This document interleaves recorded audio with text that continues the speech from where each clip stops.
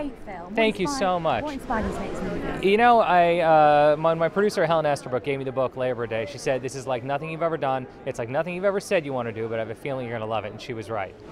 Now, what was it like working with Kate? I mean, she's such a legend. Kate Winslet is the most prepared actress I've ever met. Her screenplay had more notes in it than mine did. And she just bonded with Josh. She bonded with our young boy, Gatling Griffith.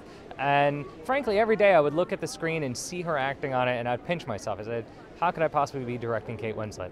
And were there any great stories on set? Any funny stories you can tell us? You know, what's funny is that Josh Brolin made a pie every single day. And I remember going to visit him at his cottage, and he would show up at the door in an apron, this picture of masculinity, you know, talking on and on about the crust he just achieved. It was really funny. Now, have you tried an English pie? Not yet. Not yet. And now you're in the UK.